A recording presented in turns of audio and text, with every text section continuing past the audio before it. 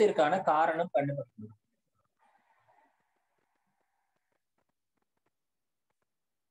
So இந்த துக்கத்துக்கு காரணம் சொல்லப்படுது திருஷ்டி திருஷ்யம் சயோகம். திருஷ்டாவும் திருஷ்யமும் சேர்ந்து இருக்கிறதுனாலதான் இந்த துன்பத்துக்கு வரதுக்கான காரணம் சொல்லப்படுது. அப்ப திருஷ்டாண்டா என்ன, திருஷ்யம்னா என்னன்னு பார்க்கணும். அதுக்காக ரெண்டு சூத்திரம் வந்து திருஷ்யத்துக்காக 2 சூத்திரமும் திருஷ்டாவுக்காக 2 சூத்திரமும் இருக்கு.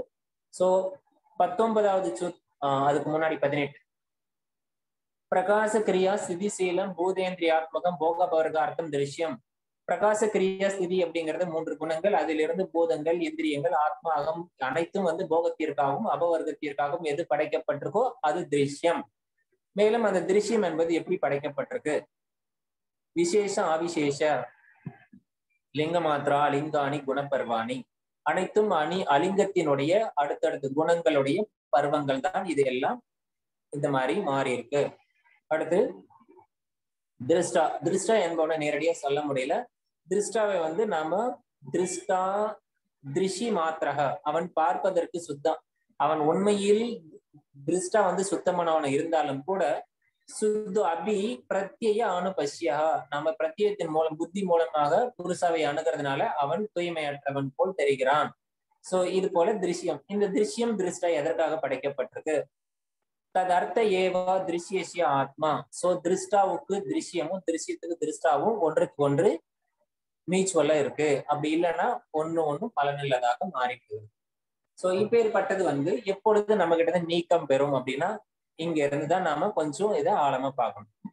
கிருதார்த்தம் இது வரைக்கும் திருஷ்டா திருஷ்யம் வரைக்கும் பார்த்தோம். இப்ப இந்த சூத்திரத்தை கொஞ்சம் விளக்கமா பார்க்கலாம். கிருதார்த்தம் பிரதி நஷ்டம் அபி அனஷ்டம் ததன்ய சாதாரணத்துவா இருக்கக்கூடிய வார்த்தைகள் கிருத்தா அர்த்தம் பிரதி நஷ்டம் அபி அனஷ்டம் தத் அந்நிய சாதாரணத்துவா. கிருதார்த்தம் என்றால் படைக்கப்பட்டவை என்று அர்த்தம். படைக்கப்பட்டது அப்படின்னா இதுவரைக்கும் இருக்கக்கூடிய பிரபஞ்சத்தில் இருக்கக்கூடிய எல்லா பொருள்களும், உடலும் சரி இந்த உலகமும் சரி, எல்லாமே படைக்கப்பட்டது. இதைத்தான் இந்த கிருதார்த்தம் என்று சொல்லப்படுது. இது பிரதி நஷ்டம். நஷ்டம் மீன்ஸ் அழிந்து விடுகிறது. ஆனால் இங்கே வேற மாதிரி சொல்லப்படுது. இன்னொரு வார்த்தை போடுறது பிரதி நஷ்டம் அப்படின்னு சொல்றாரு. அப்ப பிரதி நஷ்டம் அப்படின்னா என்ன அர்த்தம், இருக்கும் இருந்தும் கூட நாம அதை வந்து நமக்கு யூஸ் இல்லாத போல இருக்கும். அதாவது நம்ம அதோட அட்டாச்மெண்ட்ல இருக்க மாட்டோம், அதனால அது நஷ்டம் அடையுது. சரி இருந்தா இருந்துட்டு போகுது அப்படிங்கிற மாதிரிதான். இப்ப நாம என்ன சொல்லுவோம், இப்ப நீங்க சொல்றீங்க, நான் சொல்றேன் வானத்துல வந்து நிலவு வெளிச்சமா இருக்கு அப்படின்னு சொல்றேன். சரி இருந்தா இருந்துட்டு போகுது, எனக்கு என்ன. சோ அப்படித்தானே இருப்போம். சோ அது டெய்லின்னா அது அப்படிதான் வருது போது குறையுது வருது. சோ நாளைக்கு காலைல வெடிகாலம் சூரியன் வந்து சன்ரைஸ் ஆகும். ஆமா வரும், இப்ப என்ன ஆகுது. சோ அது ரொட்டீனா நடக்கிறது எப்படி இருக்கிறது எப்படி பாக்குறோமோ அது போல நமக்கு வந்து இந்த உலகம் இருந்தாலும் இல்லாதது போல் பாவிக்கிறதுனால இது வந்து இந்த மாதிரி சொல்லப்படுது. சோ யாருக்கு அப்படின்னா இந்த புருஷாவும் இந்த பிரகிருதியினுடைய சேர்க்கை புரிந்தவர்களுக்கு படைக்கப்பட்டவை அனைத்தும் நஷ்டம் அடைகிறது. இருந்தாலும் அனஷ்டம், நஷ்டம் அடையவில்லை. யாருக்கு எது நஷ்டம் அடையவில்லை, தது அது தது அந்நிய சாதாரணத்துவாத், அந்நிய சாதாரணமானவர்களுக்கு, அதாவது யார் ஒருவர் ஞானத்தை அடைந்து விடுகிறார்களோ அவர்களுக்கு இந்த உலகம் நஷ்டம் அடைந்து விடுகிறது. அதற்காக இந்த உலகமே அழிஞ்சு போயிடாது. இன்னும் இருக்கக்கூடிய அஞ்ஞானத்தால் உழன்று கொண்டிருக்கக்கூடிய மக்களை வந்து மீண்டும் அவங்க வந்து தேற்றி கொண்டு வருவதற்காக அவங்களுடைய போகத்திற்காகவும் அபவர்க்கத்திற்காகவும் இந்த இயற்கை தொடர்ந்து செயல்படும் அப்படின்னு சொல்லப்படுது. மிக ஒரு அற்புதமான ஒரு ஸ்லோகம் இது. கிருதார்த்தம் பிரதி நஷ்டம் அபி அனஷ்டம் ததன்ய சாதாரணத்துவாத். இது வந்து அப்போ உழன்று கொண்டு இருக்கிறது அப்படின்னு என்ன அர்த்தம்னா பிறப்பு, அதுக்கப்புறம் இறப்பு. பிறப்பு வந்தா கண்டிப்பா இறப்பு வரும், இறந்தோம்னா திருப்பி பிறப்பு வரும், இருந்துட்டு இறப்புன்னு ஒண்ணு நேர்பட்டா திரும்ப பிறவி வரும். சோ இது மாதிரி வந்து பிறப்பு இறப்புங்கிறது தான் அந்த வட்டம், அதுலதான் உழன்று கொண்டிருக்கிறது அப்படின்னு சொல்லுவாங்க. சோ அது வந்து எல்லாருக்கும் நடந்து கொண்டிருக்கும். யாருக்கு இந்த புருஷா பிரகிருதி இரண்டோடைய, அதாவது திருஷ்டா திருஷ்யத்தினோக சம்யோகம் ஏன் ஏற்படுகிறது என்று புரிந்து விட்டால் இந்த செயற்கையினுடைய இன்பத் துன்பம் நமக்கு புரிஞ்சுக்கும். அது புரிஞ்சவங்களுக்கு இந்த உலகத்தோட தொடர்பு முறிக்கப்படுகிறது. அதாவது இந்த உலகத்துலதான் இருப்போம், அதுக்காக வந்து ஒரு யோகிக்கு வந்து இந்த உலகம் இல்லாமல் ஆயிடாது. அவரு சாப்பிடாம இருக்க மாட்டாரு. அவருக்கும் சாப்பிட்டா பசி எடுக்கும், அவருக்கும் யூரின் போகணும், அவருக்கும் இயற்கையெல்லாம் கழுவிக்கணும், எல்லாம் தான் பண்ணணும். அவருக்கும் துன்பம் வரும், அவருக்கும் சந்தோஷம் வரும், எல்லாம் தான் வரும். ஆனாலும் அவர் அதனால பாதிக்கப்பட மாட்டார். இங்க கிருதார்த்தம் பிரதி நஷ்டம் சொல்லப்படுது. அபி அனஷ்டம் தத் அந்நிய சாதாரணத்துவம் சேர்த்து சொல்லும்போது ததன்ய சாதாரணத்துவம். கிருதார்த்தம் பிரதி நஷ்டம் அபி அனஷ்டம் ததன்ய சாதாரணத்துவம். சரி, அடுத்த நெக்ஸ்ட் ஸ்லோகம். ஸ்வஸ்வாமி சக்தியோ ஸ்வரூபோபலப்தி ஹேது சயோகா. இன்ப துன்பங்களுக்கு காரணம் ஏற்கனவே நாம ஒரு சூத்திரத்துல பார்த்திருப்போம். இந்த சம்யோகம் தான் காரணம் அப்படின்னு சொல்லிட்டு, அந்த சம்யோகம் எப்படி நாம தடுக்கலாம் அப்படிங்கிறதுக்கு அந்த காரணத்தை நம்ம அறிந்துதான் நாம தடுக்க முடியும். அதை நாம என்ன பண்ணலாம் அப்படின்னா, எப்ப நம்மளுடைய புருஷாவை நம்ம பாக்குறோமோ அப்ப இந்த பிரகிருதி அந்த செயற்கைங்கிறது தனிமைப்பட்டு பட்டுரும். அதுதான் இங்க சொல்றாங்க ஸ்வஸ்வாமி சக்தி. இதுலயே அந்த ஸ்வஸ்வாமி ரெண்டு வார்த்தை இருக்கு. ஸ்வன்னு ஒரு வார்த்தை இருக்கு. ஸ்வன்னா என்னுடைய, சுவாமி ஆக்சுவலா நம்ம சாமி கும்பிடுறோம் அப்படின்னு சாமின்னு சொல்றோம் சாதாரணமா சொல்லும் போது, அது சுவாமி. அஸ்மி நான் இருக்கேன், சுவாமி நானாக இருக்கிறேன், ஸ்வஸ்வாமி என்னுடையது இருக்கிறது, என்னுடையது என்னவோ அதுவாகவே நான் இருக்கிறேன். அப்போ அந்த அஸ்மிதாங்கிறது நம்மளுடைய உண்மையான சுரூபத்தை சொல்லி அதுக்கு இருக்கக்கூடிய சக்தியை தான் இங்க சொல்லப்படுது. அதுதான் இங்க சக்தியோகோ ஸ்வரூப உபலப்தி. ரூபம் அப்படின்னா நம்மளுடைய உருவம். இந்த இந்த உடல்ல இருக்கக்கூடிய புலன்களோட கொண்டு சேர்த்திக்கிறோம், அவ்வளவுதான். இதை சேர்த்திக்கிறதுனாலதான் இந்த சக்தியையும் இந்த உடலுக்கு இருக்கக்கூடிய, அதாவது கண்ணுன்னா அதுக்கு பாக்குற சக்தின்னு ஒண்ணு இருக்கு. கண்ணால மட்டும்தான் பார்க்க முடியும், காதால மட்டும்தான் கேட்க முடியும். இதை நாம என்ன பண்றோம், நமக்கு உள்ள இருக்கக்கூடிய ஆத்மாவும் ஆத்மாவில இருந்து வெளிப்படுகின்ற பிராணனையும் கொண்டு இணைச்சிடறோம். சோ இந்த பிராணனை இணைத்தல் அப்படிங்கிறதுக்கு இன்னொரு வகுப்புல உங்களுக்கு கிளியரா சொல்லி கொடுக்குறேன். இருந்தாலும் இப்போ அறிமுகப்படுத்துறேன், காதுல கேட்டு வச்சுக்கோங்க, திரும்ப திரும்ப கேட்கும் போது ஞாபகம் வரும். அன்னமய கோஷம் என்பது எல்லோருக்கும் தெரியும். ஸ்தூல சரீரம். சூக்ஷ்ம சரீரத்துல 3 இருக்கு. பிராணமய கோஷம், மனோமய கோஷம், விஞ்ஞானமய கோஷம். இது 3ம் சூக்ஷ்ம சரீரத்துல வரும். 4வது அனந்தமய கோஷம் என்பது, 5வது அனந்தமய கோஷம் என்பது அது காரண சரீரத்துல வரும். இந்த சூக்ஷ்ம சரீரத்துல பிராணமய கோஷம் அப்படிங்கிறது நம்மளுடைய கர்மேந்திரியங்களோடு பிராணசக்தி சேரும் போது அது இயக்கம் பெறுகிறது. அப்போ நம்மளுடைய புலன்கள் செயல்படணும் அப்படின்னு சொன்னா பிராணன் வரணும். அந்த பிராணன் எங்கிருந்து வருகிறது? பிராணன் என்பது நத்திங் பட் நம்மளுடைய ஆத்மாவில் வருகின்ற சக்தி, புருஷா பார்ப்பதினால் வெளிப்படுகின்ற சக்தி. அதுதான் இங்க ஸ்வஸ்வாமி சக்தி. அந்த சக்தியை கொண்டு நாம எதோட சேர்த்து வச்சிருக்கோம்னா இந்த உடலோடு சேர்த்து வச்சிருக்கிறோம். எப்பொழுது இதை இந்த உபலப்தினா இது எப்பொழுது இல்லாமல் போகும்? எப்பொழுது இல்லாமல் போகும் என்றால் நம்முடைய உண்மையான சொரூபத்தை உள்ளார பார்க்கும்போது இது கழிந்துவிடும், அவ்வளவு.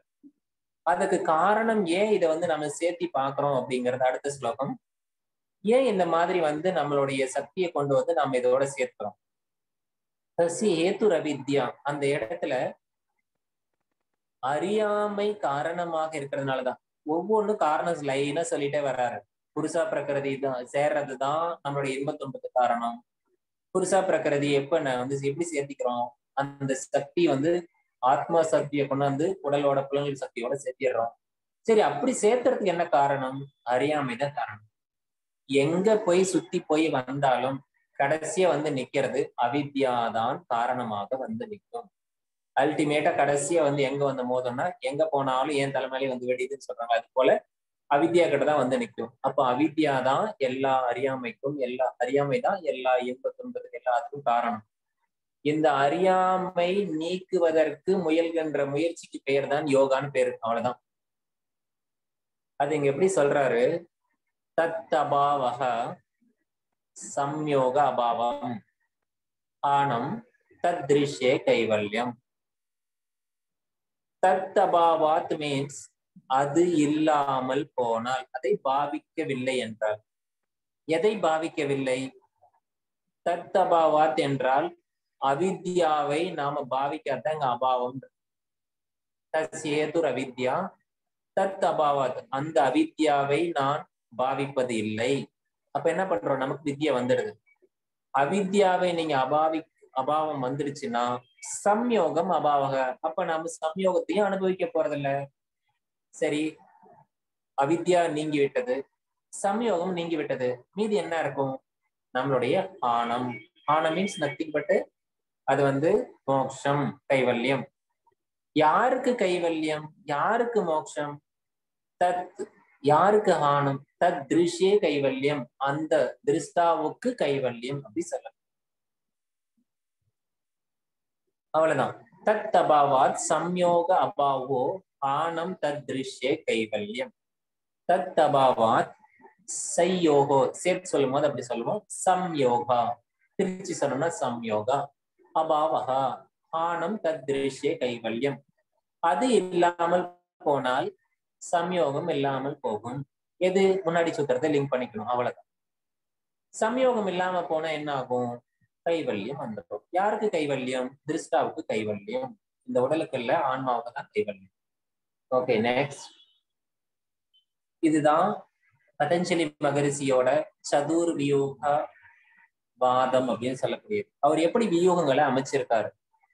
இந்த பதஞ்சலி யோக சூத்திரத்தினுடைய ஒட்டுமொத்த தகவல்களையும் நம்ம ஒரு ப்ளூ பிரிண்ட் போல நம்ம தெரிஞ்சுக்கணும்னு நினைச்சீங்கன்னா இந்த 4 வட்டங்களை புரிஞ்சுக்கணும்.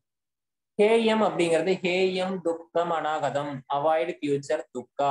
சோ துக்கா மீன்ஸ் இங்க துக்கம் எடுத்துக்கொண்டோம்னா துக்கம் மட்டும் எடுத்துக்கூடாது. துக்கம் என்பது கிளேசா தான் சொல்லப்படுது. இந்த கிளேசங்களை அவாய்ட் பண்ணணும்.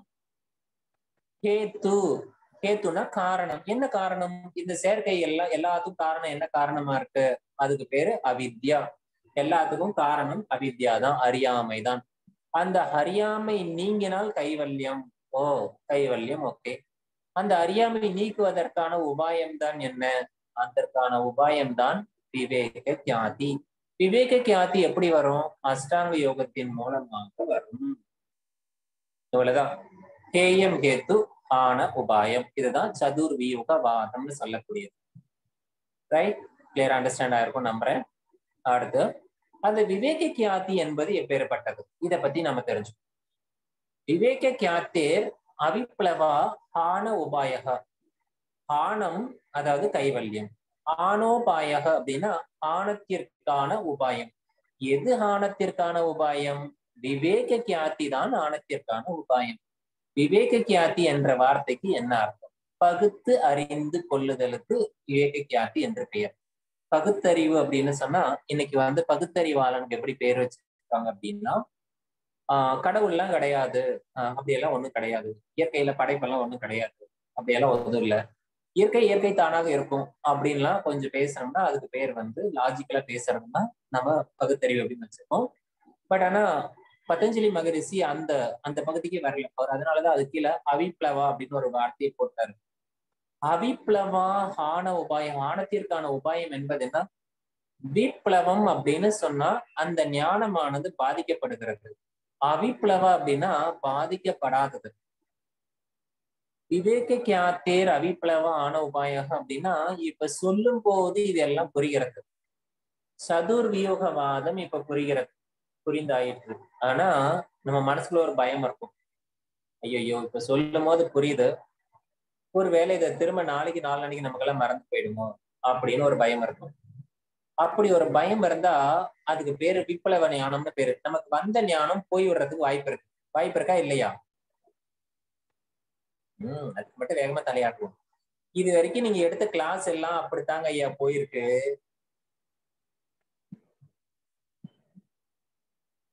சோ அவிப்ளவா ஞானம் அப்படின்னா அப்படி போகாது.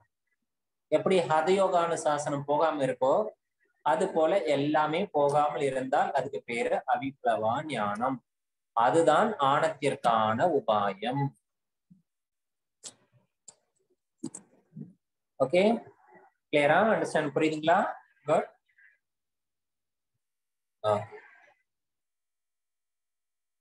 தஸ்ய சப்ததா பிராந்த பூமி பிரக்ஞா.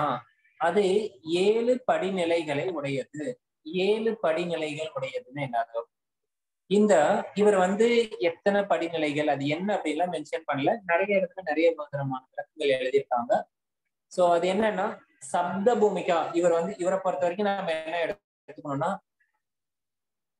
பதஞ்சலி மகரிஷி விவேக கியாதி எத்தனை படிநிலைகளை உடையது அப்படின்னு சொல்லியிருக்காருன்னா, தஸ்ய சப்ததாம் 7 படிநிலைகளை உடையது. பூமிகின்னா படிநிலை, பிராந்த பூமிகி. அதாவது இது 7 படிநிலைகளை கடந்து, பிராந்த அப்படின்னா அந்த முடிவு, அந்தன முடிவு, பிராந்த அப்படின்னா இறுதியான அந்த கடைசியான ஒரு ஞானம், முழுமையான ஞானம். 7 படிநிலையில படிப்படியா நீ அடைஞ்சு கடைசியா அடையக்கூடிய 7வது படியில இருக்கக்கூடிய ஞானம். அதுதான் இங்க இவர் எப்படி சொல்றாரு. சோ இது ஈஸியான ஸ்லோகம். தஸ்ய சப்ததா பிராந்த பூமி பிரக்ஞா. ஜிக்னாசா, ஜிகாசா, பிரேப்சா, சிகித்சா, விக்ஷேபா, பயா, சோக நிவர்த்தி, பய நிவர்த்தி, சோக நிவர்த்தி, இதெல்லாம் ஒரு சில வேதாந்தத்துல இருந்து எடுத்தது. ஜிக்னாசா அப்படின்னு சொன்னா இன்னொன்றை நான் கற்றுக்கொள்ள வேண்டும் என்று விருப்பம் இருக்கிறது. ஜிகாசா என்றால் இன்னொன்றை நான் செய்து முடிக்க வேண்டும். பிரேப்சானா நான் இன்னொன்னு அடைய வேண்டும். சிகிர்சா நான் இன்னொன்னை செய்து முடிக்க வேண்டும். விக்ஷேபனா மாறக்கூடியது. அப்படி விக்ஷேபம்னா விக்ஷேபம் அடையிறது. இது போல எதே ஒன்று அடைய வேண்டும். இப்படி எல்லாம் எந்த விதமான நிலையும் இல்லாததெல்லாம் கடந்து பய நிவர்த்தி, சோக நிவர்த்தி எல்லாம் வந்த ஒரு ஞானம் தான் அது முழுமையான 7வது படிநிலை ஞானம் அப்படிங்கிறது. சோ தஸ்ய சப்ததா பிராந்த பூமி பிரக்ஞா, அப்பேற்பட்ட ஞானம். ரைட். இதை அடைவதற்கான வழி என்ன? நெக்ஸ்ட் ஸ்லோகம். இதை அடைவதற்கு என்ன வழி?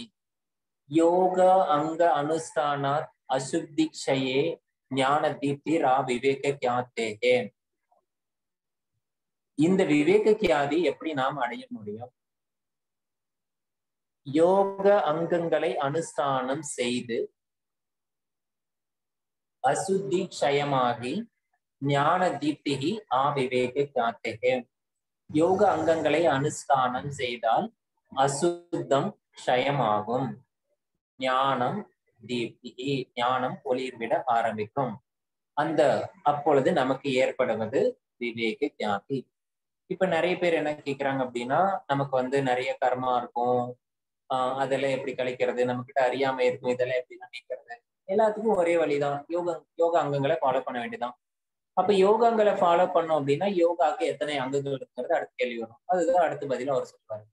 சோ இங்க இருக்கக்கூடிய இந்த சூத்திரத்துக்கு அர்த்தம் பார்த்தீங்கன்னா, யோக அங்க அனுஷ்டானா, யோக அங்கங்களை அனுஷ்டானம் செய்து அசுத்தி க்ஷய, அசுத்தத்தை குறைத்து ஞான தீப்திகி ஆ விவேக கியாதிகே. அப்பொழுது உங்களுக்கு ஞானம் ஒளிர்விட ஆரம்பித்து விவேக கியாதி முழுமையாக வரும். விவேக கியாதி 7 படிநிலைகளை உடையது. இந்த விவேக கியாதி தான் ஆனத்திற்கான உபாயம். சோ இதுதான் இவர் கொடுத்திருக்கிற ஆன்சர். நெக்ஸ்ட் 29. அப்போ அதுக்கான அஷ்டாங்க யோகம் என்பது என்ன அப்படிங்கிறது, இங்க யோக அங்கங்கள் அப்படின்னா எத்தனை அங்கங்கள் இருக்கு அப்படின்னா, யமா, நியமா, ஆசனா, பிராணாயாமா, பிரத்யாகாரா, தாரணா, தியான, சமாதி, அஷ்டவ் அங்காணி, 8 அங்கங்களை உடையது. இதெல்லாம் எக்ஸ்பிளைன் பண்ண தேவையில்லை. 7 இருக்கு, 8 அங்கங்கள் இருக்கு. ஓகே. இதுல ஃபர்ஸ்ட் யமா, ஃபர்ஸ்ட் அங்கத்தை எக்ஸ்பிளைன் பண்றாரு. ஃபர்ஸ்ட் அங்கத்துல 5 இருக்கு. அஹிம்சா, சத்தியம், அஸ்தேயம், பிரம்மச்சரியம், அபரிக்கிரகம், யமஹா. அஹிம்சா அப்படின்னா ஹிம்சா என்ற வார்த்தைக்கான எதிர்ப்பதம். ஹிம்ச பண்றோம் இல்லையா, அதுக்கான எதிர்ப்பதம் தான் அஹிம்சா. சத்தியம் என்பது உண்மையை பேசுதல். ஸ்தேயம் என்றால் திருடுதல், அஸ்தேயம் என்றால் திருடாமை. பிரம்மச்சரியா அப்படின்னு சொன்னா பிரம்மச்சரியத்தை கடைபிடிக்கிறது தான். அபரிகிரகம் அப்படின்னா நம்ம கிட்ட பதுக்கி வைக்கிறது, சேர்த்து வைக்கிறது. இது எல்லாம் இந்த 5ம் சேர்ந்துதான் யமா, 5 வகையான யமா அப்படின்னு சொல்லப்படுது. அஹிம்சா, சத்யாஸ்தேய, பிரம்மச்சரிய, அபரிகிரகா, யமஹா. அஹிம்சா, சத்யாஸ்தேய, பிரம்மச்சரிய, அபரிகிரகா, யமஹா. ஓகே. இப்ப இதுல இந்த வார்த்தைகளை எல்லாமே ஒரு சிலது ஒரு 3 வார்த்தைக்கு ஆப்போசிட் வேர்டு போடப்பட்டிருக்கு.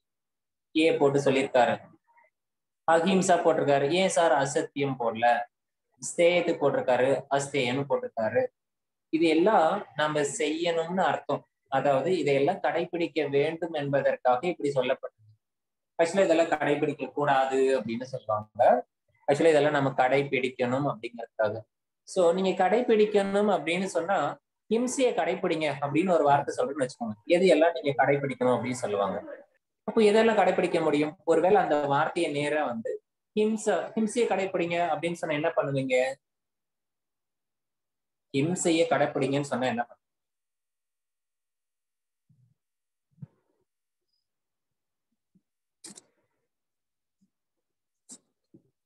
ஹிம்சையை கடைபிடிங்கன்னு சொன்னா என்ன பண்ணுவீங்க?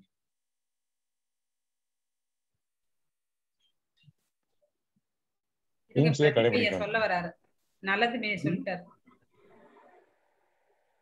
ஹிம்சையை கடைபிடிக்கன்னு சொன்னா இப்படிதான் கிளாஸ்க்கு நடுவுல அன்மியூட் பண்ணி டிஸ்டர்ப் பண்ணி ஹிம்சை பண்ணுவீங்க இல்லையா? அது கரெக்ட்டா கனெக்ட் பண்ண மாட்டேங்குதுங்க பட்டன். மாட்டீங்களா?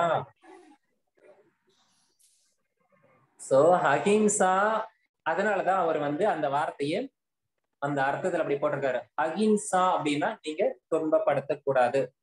சரி, அந்த இடத்துல வந்து ஏன் சத்தியம் போடணும்? அசத்தியம் போட வேண்டியதானே? அசத்தியத்தை கடைபிடிங்க அப்படின்னா என்ன பண்றது? அசத்தியத்தை கடைபிடிச்சா எப்படி இருக்கும்? சோ அவர் கேர்ஃபுல்லா ஹேண்டில் பண்ணியிருக்காரு. அதனாலதான் அந்த இடத்துல சத்தியம் அப்படிங்கிற வார்த்தையை பயன்படுத்தி இருக்கார். அடுத்த வார்த்தை ஸ்தேயம் என்றால் திருடுதல். திருடுவதை நீங்கள் கடைபிடிங்க அப்படின்னு சொல்லாம அதுக்கு அஸ்தேயம் என்று போட்டிருக்காரு. பிரம்மச்சரியத்தை கடைபிடிக்கணும். பரிகிரகம் அதாவது பதுக்கி வைத்துக் கொள்ளுதல் அல்லது ஒரு பொருளை இன்னொரு ஷேர் பண்ண வச்சிருக்கிறதுலாம் அபரிகிரகம். அதையும் கடைபிடிக்கணும். ஏன்னா அது மாதிரி இருக்கிறத தவிர்க்க வேண்டும். இதெல்லாம் இயமா. சோ வார்த்தைகளுடைய அர்த்தங்களை சரியா கையாளுறதுக்காக இந்த மாதிரி அவர் வந்து சிலதுக்கு ஆப்போசிட் வேர்டு எடுத்திருக்காரு, சிலது நேரடியான வார்த்தைகள் எடுத்திருக்காரு. ஓகே, நெக்ஸ்ட் இந்த இயமத்தினுடைய இந்த இயமத்தை எப்படி நாம கடைபிடிக்கணும் அப்படிங்கிறதுக்கு வந்து விளக்கம் சொல்றாரு. ஏதே ஜாதி தேச கால சமய அனவச்சின்னாக சார்வபௌம மகாவிரதம். ஏதே ஜாதி தேச கால சமயா அனவச்சின்னாக சார்வபௌம மகாவிரதம். இதான் வார்த்தைகள் இருக்கு. ஏதே அப்படின்னா இந்த இயமங்களை என்று அர்த்தம். ஜாதி என்றால் பிறப்பு. எந்த ஜாதியை வேணா இருக்கலாம். நான் வந்து ஒரு சில மாட்டு கணக்குட்டியை மட்டும் கண்டா நான் வந்து போய் அதை வந்து தடவிட்டு இருப்பேன், அதுக்கிட்ட இயமனையும் கடைபிடிப்பேன். நாயை கண்ட கல் எடுத்து அடிப்பேன். அந்த மாதிரி எல்லாம் ஜாதி, எல்லா ஜாதியும் அவர் இங்க வந்து குறிப்பிடுறதுதான் ஏதே ஜாதி. தேசம், தேசம்னா ஒரு பர்டிகுலர் பிளேஸ்ல, அதாவது நாம இருக்கிற இடத்துல இல்ல ஆபீஸ்ல ஒரு சில இடத்துல மட்டும் தான் கடைபிடிப்பேன், ஒரு சில இடத்துல பிடிக்க மாட்டேன். காலம், காலையில எழுந்து காலையில ஒரு மாதிரி ஈவினிங் ஒரு தடவை, அல்லது இந்த காலத்தை கொஞ்ச நாள் அடுத்து கொஞ்ச நாள் கழிச்சு, இப்படியெல்லாம் எந்த காலங்கள்ல பாகுபாடும் கிடையாது, எல்லா நாள்லயும் அப்படிங்கிறது. சமயம் அப்படிங்கிறது சந்தர்ப்ப சூழ்நிலைக்கு ஒரு சந்தர்ப்ப தகுந்த மாதிரி பிடிக்கிறது, அந்த மாதிரி இல்லாம அனவச்சின்னாக இந்த மாதிரி எந்த விதமான பாகுபாடும் இல்லாமல் சார்வபௌமா மகாவிரதம், அதாவது எல்லா இடத்திலையும் ஒரு இந்த உலகத்துக்கு ஒரு காமனாக பொருந்தக்கூடிய எல்லா லெவல்லையும் எல்லா படிநிலைகள்லயும் அப்படிங்கிறது இந்த சார்வபௌமா மகாவிரதம். விரதம்னாவே நம்ம சாதாரணமா கடைபிடிக்கிறது தான், அதை ஒரு மகாவிரதம் போல கடைபிடிக்கணும் அப்படின்னு சொல்றாரு. அப்போ இயம நியமா அதை வந்து இயமத்துக்கு எப்படி கடைபிடிக்கணும் அப்படிங்கறத சொல்லியிருக்காரு. அதே போல நியமத்துக்கு சொல்லுவாரு. அது எப்படின்னு பார்க்கலாம். இப்போ இயமத்துக்கு ஒரு சூத்திரம் எக்ஸ்ட்ராவா கொடுக்கப்பட்டது. ஜாதி தேச கால சமயான வச்சின்னா சார்வபௌம மகா. அடுத்து நியமா. நியமா அதுலயும் 5 இருக்கு. சௌச்சா, சந்தோஷ, தபஹ, ஸ்வாத்தியாய, ஈஸ்வர பிரணிதானானி நியமாக. இதுல இருக்கக்கூடிய இதெல்லாம் ஏற்கனவே எங்க பார்த்திருக்கிறோம்? தபஸ்வாத்திய ஈஸ்வர பிரணிதானானி எங்க இருக்கு?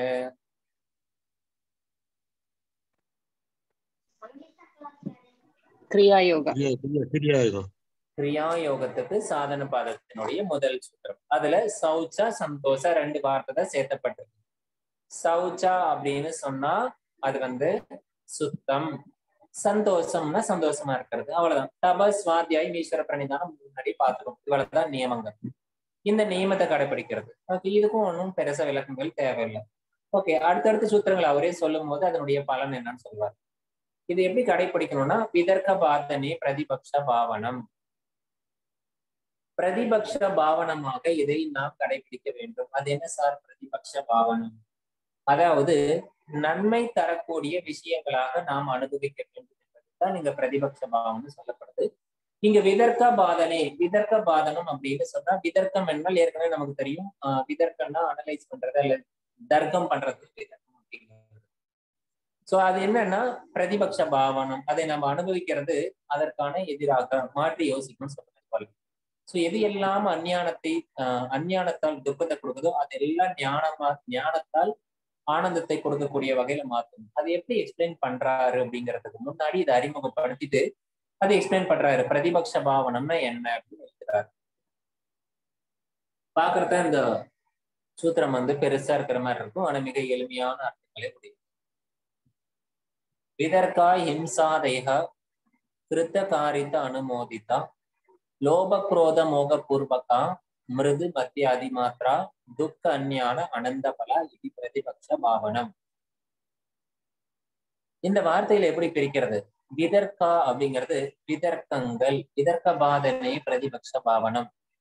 எது விதர்க்கங்கள் அப்படின்னு எடுத்துக்கிட்டோம்னா, இங்க நமக்குள்ளார என்னென்னலாம் நெகட்டிவான விஷயங்கள், நெகட்டிவான எண்ணங்கள் உருவாகுதோ, எதிர்மறை எண்ணங்கள் என்னெல்லாம் உருவாகுதோ அது எல்லாமே இது கூட செல்லும்.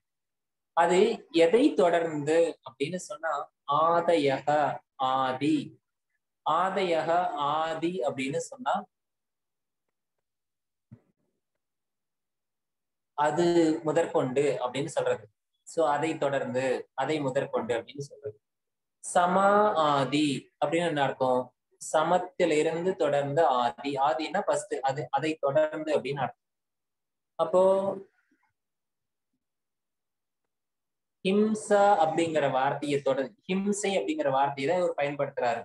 அப்போ ஹிம்சங்கிறத ஃபர்ஸ்ட், ஹிம்சா ஆதயக அப்படின்னா இம்சைகளை தொடர்ந்து என்னெல்லாம் நெகட்டிவ் இருக்கோ அது எல்லாமே இங்க விதர்க்க இம்சாதயக. ஆதயகனா எக்ஸெட்ரா போட்டுறது. எப்ப நம்ம சொல்றதை விளக்கம் சொல்லி ஒரு 4 வார்த்தை சொல்லிட்டே வரோம் அப்படின்னா, இப்ப நம்ம இந்த கிளாஸ்ல இருக்கிறது யாரெல்லாம் கிளாஸ் அட்டன் பண்ணிட்டு இருக்காங்க, பிரதீப் ஐயா இருக்காங்க, பாகியலட்சுமி அம்மா இருக்காங்க, எக்ஸெட்ரா எக்ஸெட்ரா அப்படின்னு சொல்லிடுவோம். சோ அது போலதான் இந்த ஆதயக அப்படிங்கிறது. இந்த வார்த்தை நிறைய இடத்துல வரும், அதனால இதை மைண்ட்ல வச்சுக்கோங்க. இதை மட்டும் வச்சுக்கிட்டா போதுமா சார்? எல்லாத்தையும் தான் ஞாபகம் வச்சுக்கணும். சரி, இந்த 3 வார்த்தை முதல்ல எப்படி இருக்கு? விதர்க்க இம்சாதேக, இதுக்கு அர்த்தம் புரிஞ்சிருக்கும். ஓகே, நெகட்டிவான விஷயங்களை எல்லாம் அப்படின்னு அர்த்தம். அடுத்து கிருத்த காரித்த அனுமோதித்தா, 3 விஷயங்களை சொல்றாரு. கிருத்த காரித்த அனுமோதித்தா. கிருத்த அப்படின்னா ஏற்கனவே செய்யப்பட்டது, ஏற்கனவே நாம செய்யப்பட்டவை. காரித்த அப்படின்னு சொன்னா செய்யப்படுவது, இப்ப நடந்துட்டு இருக்கிறது. கிருத்த காரித்த செஞ்சது, செய்யப்பட்டது, செய்யப்படுகிற விஷயங்கள். இந்த செய்யப்படுகின்ற விஷயங்களுக்கு அனுமோதித்த, அதாவது அனுமோதித்த மீன்ஸ் நம்ம தமிழ்ல அனுமதிக்கிறதுன்னு சொல்லுவோம். ஒரு தவறான விஷயம் ஏற்கனவே நடந்திருந்தாலும் சரி, இப்ப நடந்துட்டு இருந்தாலும் சரி, ஒரு செயல் உங்க முன்னாடி நடக்குது, அது செயல் நடக்கிறதுக்கு நாம அனுமதி கொடுத்தாலும் சரி, அதுல சில விஷயங்களை மட்டும் எடுத்து சொல்றாரு. லோப குரோத மோக பூர்வகா. லோபம், குரோதம், மோகம், மதம், ஆச்சரியம், இது போல நெகட்டிவான விஷயங்களை சொல்றாங்க. அதுல ஒரு 3 சொல்லி பூர்வகா, இதை தொடர்ந்து வரக்கூடியது எல்லாம். லோபம்னா தெரியும், ஆசை. குரோதம்னா கோபம். மோகம்னா டெலியூஷன். இதெல்லாம் சொல்லி பூர்வகம், இது தொடர்ந்து வரக்கூடியது எல்லாம். இதுக்கு முன்னாடி இருந்தாலும் சரி, இதுக்கு பின்னாடி இருக்கக்கூடிய எல்லா நெகட்டிவும் கூட போட்டாரு. இதனுடைய அளவு சொல்றாரு. இது எப்படி நமக்குள்ளார வெளிப்படும், எவ்வளவு வெளிப்படும்? மிருது மத்திய அதிமாத்ரா. மைல்டா இருந்தாலும் சரி, மாடரேட்டா இருந்தாலும் சரி, எக்ஸ்ட்ரீமா இருந்தாலும் சரி, அதுதான் இவர் மிருது மத்திய அதிமாத்ரா 3 அளவுல சொல்றாரு. இது எல்லாம் அஞ்ஞானத்தால் துக்கத்தை கொடுக்கக்கூடியது. இதை என்ன பண்ண வேண்டும்? அனந்த பலனை கொடுக்கக்கூடிய வகையில, அதாவது ஞானத்தால் அனந்த பலனை கொடுக்கக்கூடிய வகையில இந்த அஞ்ஞானத்தை நீக்க வேண்டும். அப்படி நீக்கினால் அது அனந்த பலனை கொடுக்கும். அப்படி கொடுத்தால் அதுக்கு பேரு பிரதிபக்ஷ பாவனம். அப்ப இந்த உலகத்தை எப்படி கையாளணும், நியமத்தை எப்படி கடைபிடிக்கணும்னா விதர்க்க பாதனை பிரதிபக்ஷ பாவனம். அப்ப பாவித்தல் என்பது இப்படி இதா இருக்கணும். அதாவது உதாரணத்துக்கு மைத்ரி கருணால பார்த்திருப்போம், யாருக்கிட்ட எப்படி எஸ்கேப் ஆகணும் அப்படின்ட்டு. சோ அதுதான் இங்க வந்து இந்த சூத்திரம் வந்து நமக்கு சொல்லி.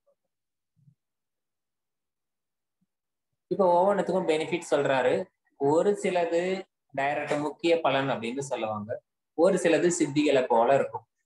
ஒரு சில சித்திகள் வரும், அதாவது முக்கிய பலன் கிடையாது, அவாந்திர பலன் அப்படின்னு சொல்லுவாங்க. அது அவாந்திர பலன் சொல்லக்கூடிய மேலோட்டமான பலன்கள் சிலருக்கு கிடைக்கும், சிலருக்கு கிடைக்காது. அது போலக்கூடிய பலன். நியமங்கள் 10 இருக்கிறது. ஒவ்வொன்றுக்கும் பெனிஃபிட் சொன்னா எத்தனை பெனிஃபிட் கிடைக்கும்? வாழ்க வளமுடன். எத்தனை பெனிஃபிட் கிடைக்கும்? 10 இருந்தா 10 கிடைக்கும் சார். ஓகே, ஆனா இதுல அதிகமா கிடைக்கும். எப்படி கிடைக்குதுன்னு பார்க்கலாமா? அஹிம்சா பிரதிஷ்டாயாம் தத்சந்நிதௌ வைரத்யாஹ. அஹிம்சா பிரதிஷ்டாயாம் மீன்ஸ் அஹிம்சையை கடைபிடிக்கிறவங்க. தத் என்றால் அவர்கள், அந்த இடம் அல்லது அந்த அஹிம்சை இருக்கின்ற இடம். சந்நிதவ், சந்நிதவ் அப்படிங்கிற வார்த்தையை கொஞ்சம் மாடரேட் பண்ணி கேள்விப்பட்டிருக்கோமா? சந்நிதவ், சன்னிதானம். எஸ், வெரி குட் அம்மா, அவ்வளவுதான். சன்னிதானம் அப்படின்னு கேள்விப்பட்டிருக்கோம். சன்னிதானம்ங்கிறது என்னதுமா? கோயிலுங்க ஐயா. கோயில் பேர்லாம் சன்னிதானம் கிடையாது. கருவறையா? கருவறை. கருவறை சுவாமி இருக்கிற இடம். கோவிலுக்குள்ளார சுவாமி இருக்கிற இடம் கருவறை. கருவறை இல்லையா? சாமி விக்கிரகம் எங்க இருக்கோ அதுக்கு பேரு தான் சன்னிதானம். அவர் அந்த இடத்துல அமர்ந்து இருக்கிறாருன்னு அர்த்தம், அப்படிதானே? ஆமா சார். மூலஸ்தானம் தான் சன்னிதானம். மூலஸ்தானம். எழுந்தருளினார் அப்படின்னு என்ன? எழுந்தருளினார் அப்படின்னு சொல்லுவாங்கல்ல. எழுந்து அருளுதல்னா என்னதுமா? அந்த இடத்துக்கு வந்தாங்க அப்படின்னு சொல்றதுக்கு எழுந்து அருளினார். அதாவது ஒரு மகான்கள் அந்த ஒரு குரு பீடம் அவங்க எல்லாம் வந்தாங்கன்னா அந்த இடத்துக்கு வந்தாங்கிறதுக்கு எழுந்து அருளினார், அருள் பண்றாங்க, அருள் பாலிக்கிறார் அப்படின்னு சொல்லுவோம். அதாவது இப்போ ஒரு பெரிய மகான்கள்லாம் இருக்காங்கன்னா அவங்க அந்த இடத்துக்கு வந்து அருள் பண்றாங்க. எழுந்து அருளுதல்னா அவர் வந்து அருள் புரிய போறாருன்னு. சோ சாமி சிலையா இருக்கிற ஒரு சாமியா மாறி நமக்கு அருள் புரிய போறாரு. அவர் அந்த இடம் அது வந்து சன்னிதானம் அப்படின்னு சொல்றது. சோ அதுதான் இங்க சன்னிதவ் அப்படின்னா, அங்க தத் சன்னிதவ் அப்படின்னா யார் ஒருத்தர் அகிம்சை ஃபாலோ பண்றாங்களோ அவர் இருக்குகின்ற இடம் வைரத்தியாகம் அப்படின்னு சொல்றாரு. வைரத்தியாகம் அப்படின்னா அந்த இடம் வந்து ஒரு முழுமையாக பகைமை உணர்வு இல்லாத ஒரு இடமாக மாறி இருக்கும் அப்படின்னு சொல்றாரு. ஒரு உயிர் இன்னொரு உயிரை துன்புறுத்துவது என்பது அவ்விடத்தில் நிகழாது. உதாரணத்துக்கு சொல்லணும் அப்படின்னா, ஒரு இடத்துல ஒரு கீரியும் பாம்பு எதிரின்னு சொல்லுவாங்க. அந்த கீரியும் பாம்பு இருந்தா கூட சண்டை போடாது. ஒரு இடத்துல புலி வந்து பசி எடுத்த கூட புல்லதான் தின்னுமா, அது கூட அந்த இடத்துல மானு இருந்தா அடிச்சு சாப்பிடாது. சோ அந்த மாதிரி வந்து இது நிறைய நம்மளுடைய சாமி சிலையெல்லாம் அப்படிதான் இருக்கும். சோ ஆதிசேஷன் அப்படிதான் பாம்பு தலையானையை வச்சு படுத்துட்டு இருப்பாரு. நல்ல ஜாலியா முகத்துல வந்து நல்ல பேசலாம், சில்லுன்னு நல்லா கூலா ஜாலியா படுத்திருப்பாரு. ஏன்னா அவருக்கு வந்து பகை கிடையாது, அவருக்கு அந்த பயமும் கிடையாது. சோ அது போல வைரத்தியாகம் இப்படி ஒரு பெனிஃபிட் வந்து சொல்றாரு. Next slide.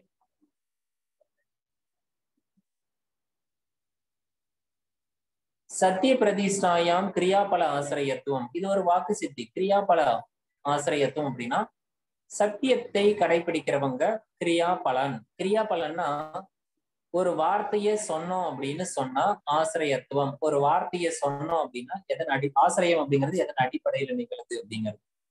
அவங்க சொன்னதன் அடிப்படையில் அந்த கிரியா பலனாக வந்து சேரும். அது என்ன அப்படின்னா, ஒருத்தர் ஒரு சொல்லிட்டாரு அப்படின்னா அந்த இடத்துல அது வந்து பழிச்சிடும் அப்படிங்கிறதா. இப்ப எப்பொழுதும் உண்மையே பேசிக்கொண்டிருப்பவர், சத்தியத்தை மட்டும் சொல்லி கொண்டிருப்பவர் ஒருவர், அவர் வந்து ஒருத்தர் நான் வந்து கேட்கிறாங்க, எப்ப சாமி மழை வரும்? இன்னைக்கு சாயந்தரம் மழை வரும் போங்க அப்படின்னு சும்மா சொல்லிட்டாருன்னு வச்சுக்கோங்களேன். இவர் சொன்னதுக்காக இந்த பிரபஞ்சம் வந்து அவரு சத்தியத்தை கடைபிடிக்கிறவர் அவர் சொல்லிட்டு அந்த வார்த்தை பொய்த்து பயக்கூடாதுக்காக மழை வந்துருக்கும். சோ அது போல கிரியாபல ஆசிரியத்துவம் சத்தியம் அப்படின்னு சொல்லுவாங்க. சத்தியம்னா ஒருத்தர் சொன்னாங்க அது அதே நடக்கும் அப்படிங்கிறது. அடுத்து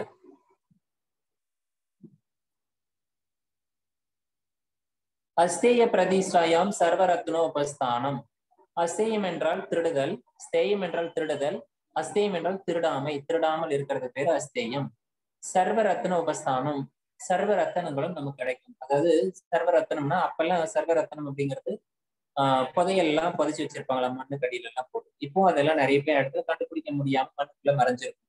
மண்ணுல இருந்து எடுக்கப்பட்டது மண்ணுல மறைஞ்சிருக்கும். அதெல்லாம் நம்ம நடந்து போகும்போது நம்ம கண்ணுக்குள்ள தெரிய ஆரம்பிக்கும்.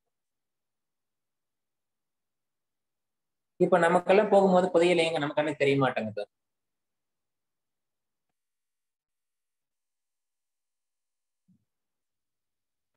சர்வரத்ன உபஸ்தானம் நமக்கெல்லாம் புதையல் ஏன் கண்ணுக்கு தெரிய மாட்டேங்கிறது?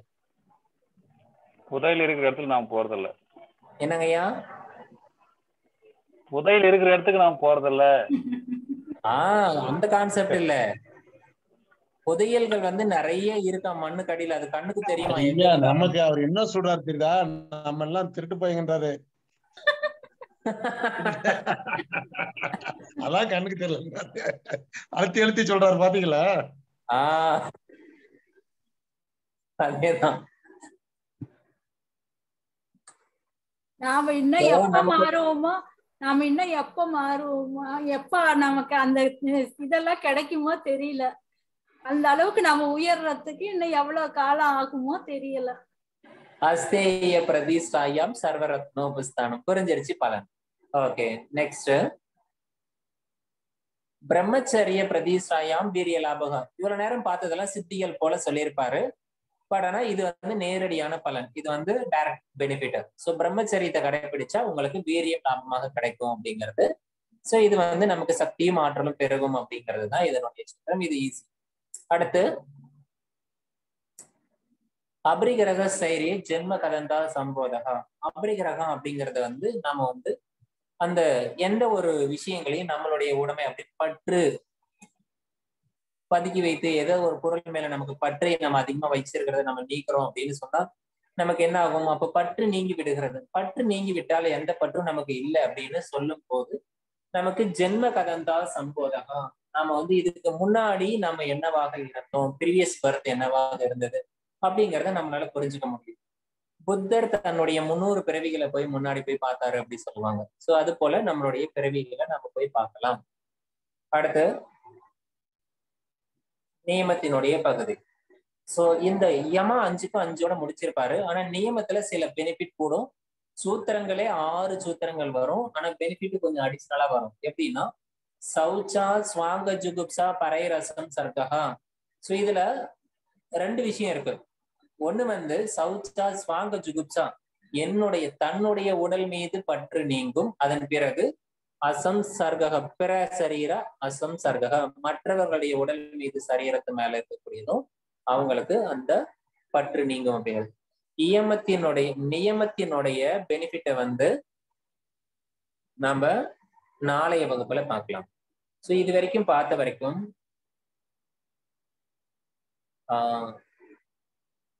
பார்வதி தேவி மாதா நீங்க ட்ரை பண்ணீங்க சேன் பண்றதுக்கு, நடுவுல லெஃப்ட் ஆயிட்டீங்கன்னு நினைக்கிறேன், டவர் இல்லைன்னு நினைக்கிறேன். உங்களால இப்ப சேன் பண்ண முடியுமா?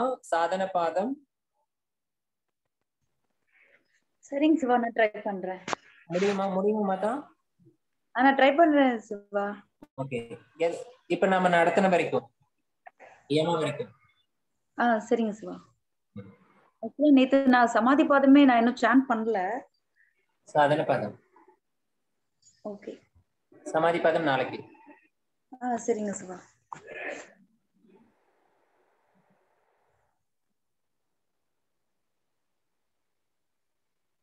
நான் பெருசா இன்னும் அதை படிச்சு ட்ரை பண்ணல. சோ நான் முடிஞ்ச வரைக்கும் பண்றேன். எந்த சாப்டர்? சாதனா பாதம். சாதன பாதம் எதுக்காக அப்படின்னா, நீங்க சேன் பண்ணும்போது மத்தவங்க கவனிப்பாங்க, ஏதாவது எரர்னா அவங்களும் கரெக்ஷன் பண்ணிப்பாங்க. சரிங்க சிவா, நான் பண்றேன் சிவா.